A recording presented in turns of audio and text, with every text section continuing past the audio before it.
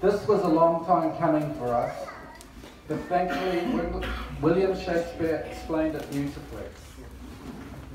There was always love when my patient Mr. Webb was wearing very thin. I am not a patient person, but in life sometimes the good things stand still. Lungy has always had this over me. When we first met, she told me for her it was love at first sight. After hearing this, my reply was, yeah, I don't believe in that. Sorry, Lungy, I hope I'm forgiven. However, I do know the exact moment I knew I wanted to spend the rest of my life with you. It was a typical day at 37, when they still had the back house. For whatever reason, something I can't remember, I was having drinks with some of your family out the back.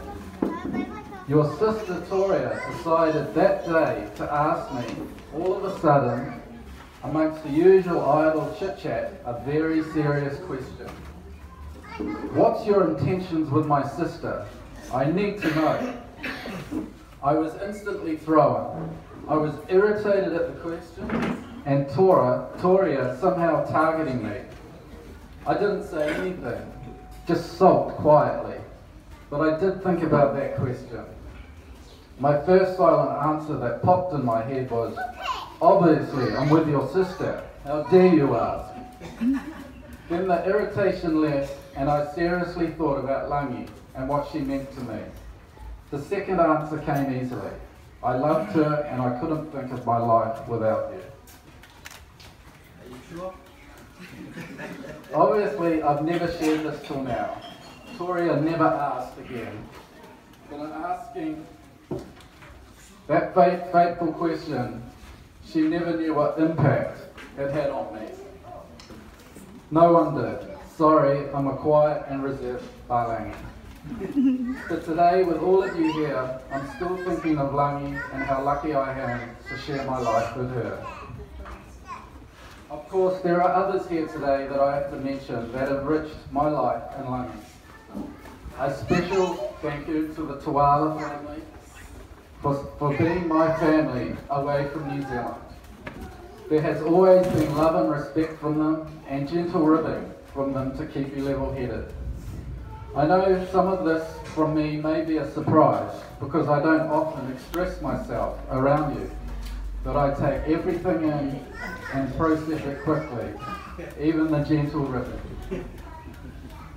I must make a special mention to Tamaini's parents, Leao, who has always made me feel welcome, but spoil my kids too much. A little please, not too much. Victoria, whose special act of gifting me the finances to travel to New Zealand when my father passed away will never be forgotten. Thank you.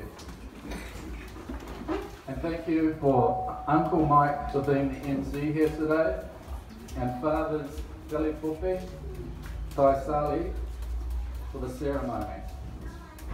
Finally, I wish to end on my own family members that have made it from New Zealand. My Uncle Malcolm, which is touched briefly, makes an excellent representation for my father. My sister Charlotte and her family.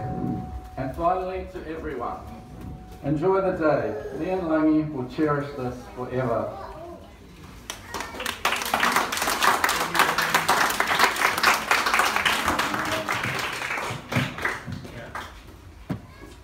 Kaya kulaw sumalaw.